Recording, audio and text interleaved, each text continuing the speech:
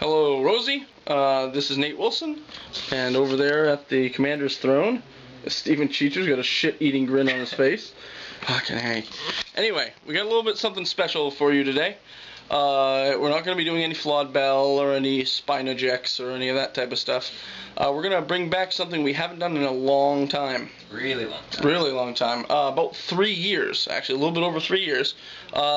Newly Discovered, which was our web show we did where we introduced you to bands that we stumbled upon on the internet that we thought were pretty cool, and we share them with each other and share them with you guys on YouTube and the like. So, however, the reason it's been so long is the last one we did was episode 11.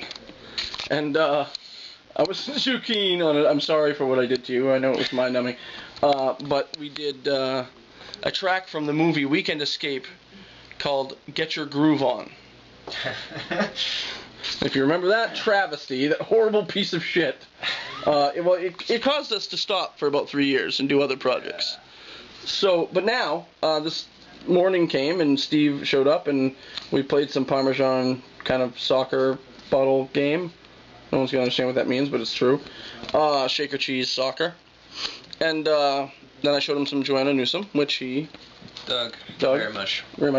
But now he has found something, and we figured we'd just kind of start back up again. Now,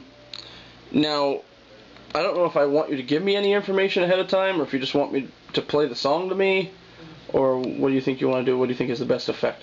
Well, I'll give you a little bit of information. Okay. We'll save the kicker for last. More or less, it's the guitarist of the band. That's really the key to the whole thing. Okay. His name was Matthew Hickson. Matthew Hickson. Yeah. Where's he from? They're from what was it? Stapleton, Nebraska, I think. Stapleton. I don't think I've ever heard of a band coming from Nebraska. Period. But there's something like not that. the Midwest. That's kind of weird. Near, like Broken Bow. Okay. Anyway. Yeah, so it's an instrumental. We know how much you love them. Yeah. I fucking hate instrumentals. Holy shit. It's worth a listen though, especially. Okay. Am I really gonna dig this? Maybe. I like it. How many people are in the band? It should just be the three. It was 2 brothers. Right. One of them plays drums and the other one plays keys, and then the guitarist, he also plays bass, I think. So just 2 brothers doing all the tracks together? Oh no, it's 2 brothers who do the other instruments, and then you have Matthew. Okay. Who plays the guitar, and I think he just plays guitar and bass. Okay. But yeah, all instrumental. Just give it a listen. Okay.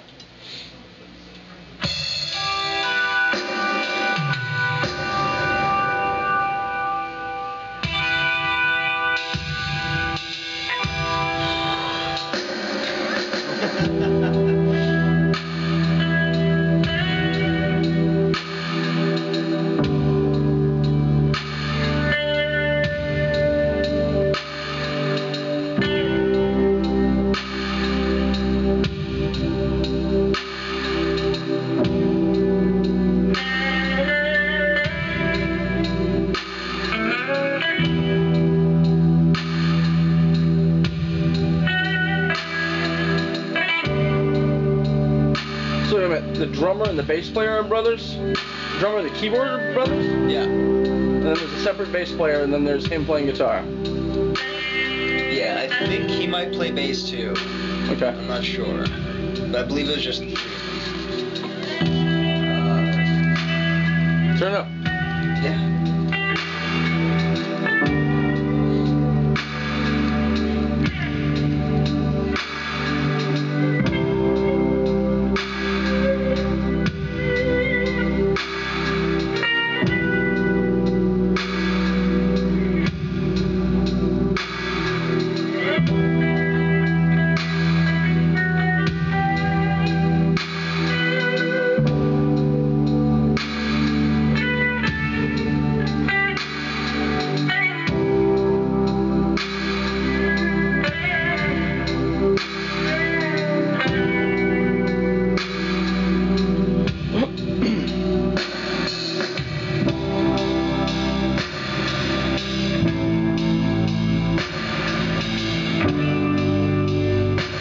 sounds like an electronic drum kit.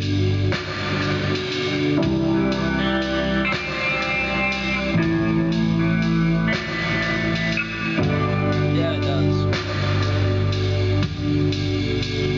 But I haven't been able to decide whether it was just like him doing something on a keyboard or he actually had an electronic setup. I don't know. Right. But they did separate the keyboard player from the drummer. So I'm thinking it's more along the latter.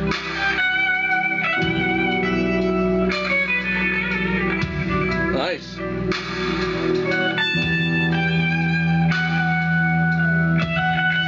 He plays. His soloing is like a mixture between like a Steve Vai and Vic Chestnut. Yeah, right?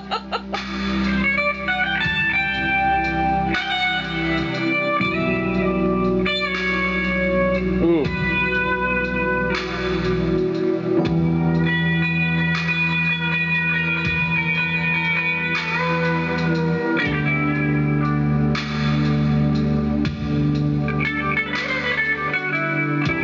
That's pretty nice. I like that. That was really nice. Yeah, it's really nice technique.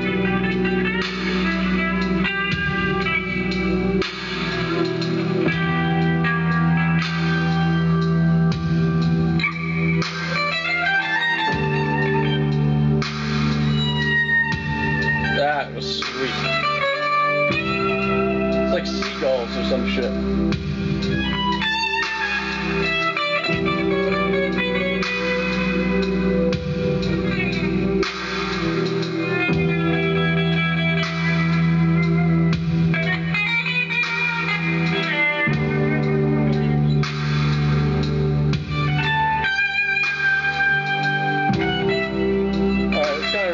Can we stop it?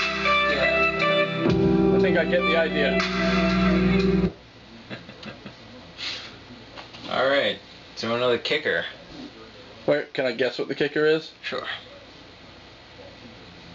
The guy has no hands. I don't fucking know.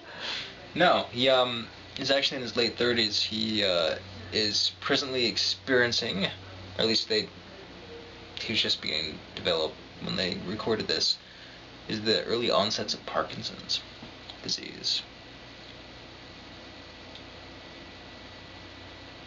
Like, the music by itself isn't necessarily anything too special. I mean, yeah, it's pretty repetitive and yeah, but I mean, it would work good for a soundtrack to a movie or something, like background music or whatever. which is kind of like the inspiration for picking this out, because you gave me that fucking abomination.